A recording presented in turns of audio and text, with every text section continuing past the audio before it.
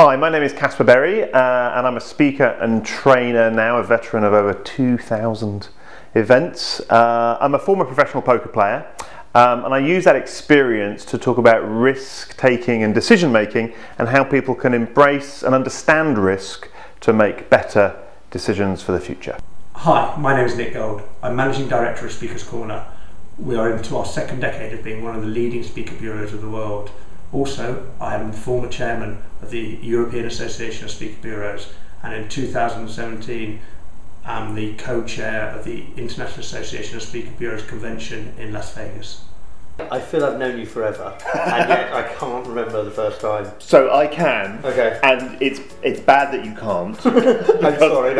Or rather, it's bad that if I remind you, because I actually did a like a little trial in front of the Speakers Corner team. And you probably blanked it because it was really bad. Oh really? Yes, it was really bad. Was this in the old office? This was in the old office. Okay. Yeah, it's a long time ago. This is probably about 7 years ago. It's not just you I blinded out. I think I blinded out the whole thing because we put speakers literally in a box, and there were 5 of us sitting probably the same distance we're sitting now. Yeah. And the speaker was like, "Come on, performing monkey, do your business."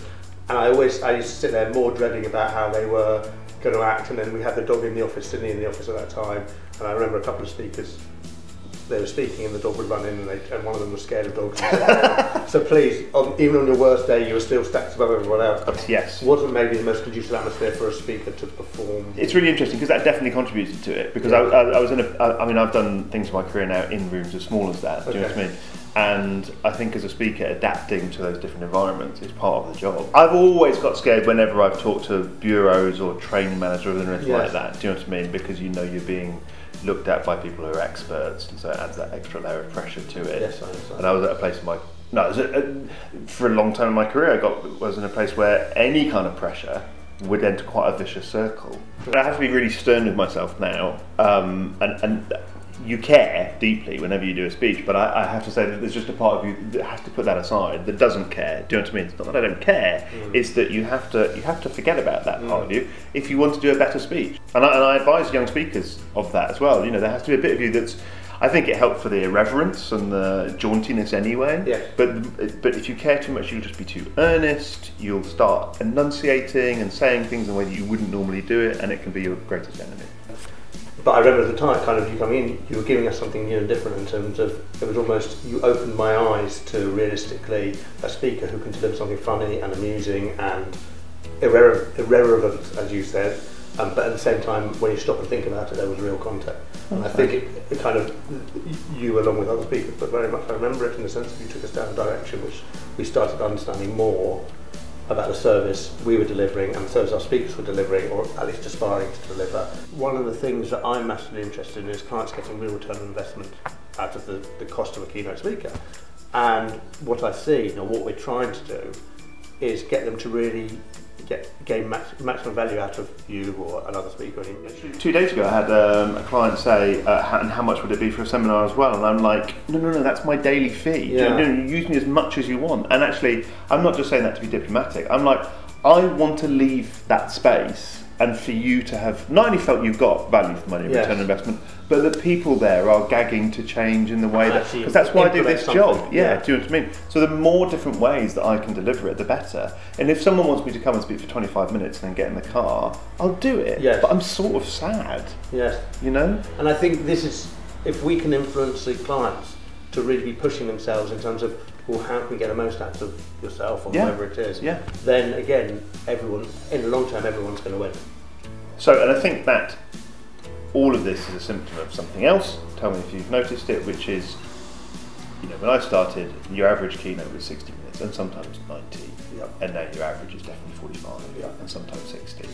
And I just think everyone has less time for everything. When they get people together for a day, people need or feel the need to cover more topics, more things. There are more internal speakers who want to speak. So that's problematic because we're asking people to give over more time for something when in actual fact they want to give over less to it. And time, you know, is one of the most expensive things there is these days. But if we can prove a return on that time, then it's a valid investment. But do you think one of the issues is the fact that companies are looking at shorter and shorter periods in terms of what they're interested in? Definitely. And therefore, you can't let people breathe, or products breathe, or campaigns breathe, because you've got to prove they've been successful in the short term. Honestly, Yeah. I think that has been a big problem for a long period of time.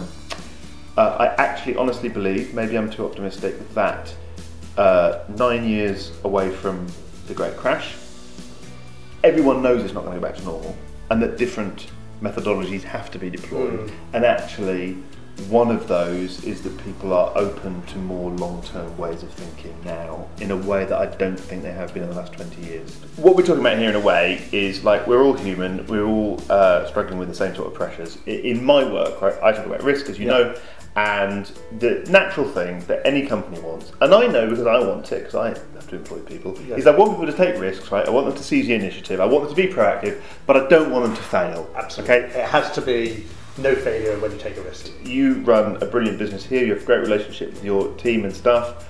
How do you encourage them to feel freedom and latitude to do things, but without fear of doing the wrong things? In order to run a business, you're a control freak, and therefore you want to control. But you have to let people do what they're good at, which is why you employed them in the first place. And that risk, what you're calling risk, is not really risk, it's actually letting go and saying, hey, hold on, you guys can do this without us. Yes, and for me, it's an investment. Right? You're investing in their own potential, which will grow through their own experience, and the old cliche, some of that experience comes through bad judgment. I want people to come to my business to be part of that journey and enjoy themselves, and therefore they have to own and feel part of the business, and the only way they can do that is by feel like they have ownership of the whole thing. So they have to learn, and the only way they can learn is by making mistakes, because that's realistically the only way you can learn, is by you make mistakes, because you're taking that long-term investment over where you want to achieve.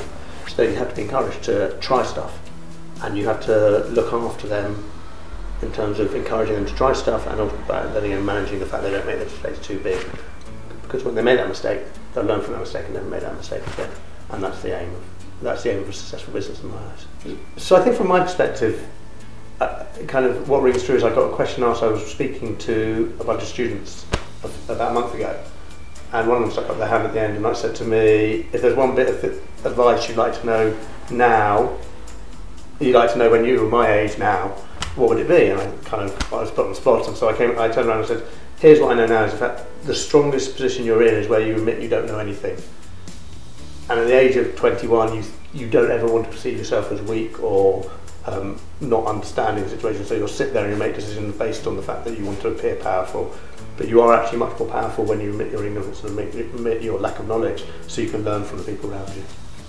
Okay, so my piece of advice is, I think the hardest thing when you start anything, any journey, is choosing who to listen to.